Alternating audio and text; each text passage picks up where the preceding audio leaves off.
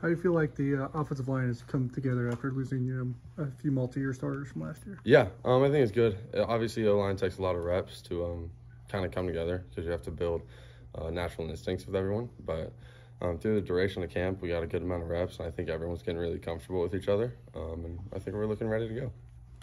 You just mentioned that their offensive line can take a while to gel. Why is Easton being able to just jump in and play there? It's a little easier at tackle because you're more on an island, more on your own. But it's also Easton's a guy that came in.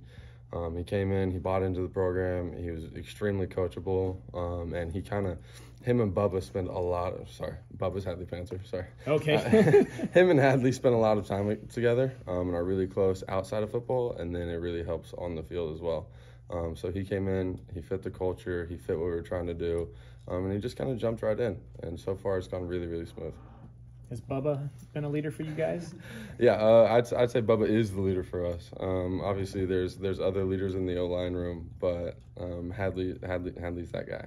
So a lot of high hopes for this team this year.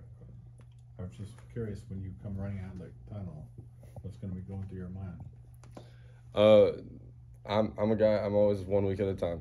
So whatever's going through, whatever team's on the field, I'm gonna focus on beating them. Taking the play-by-play.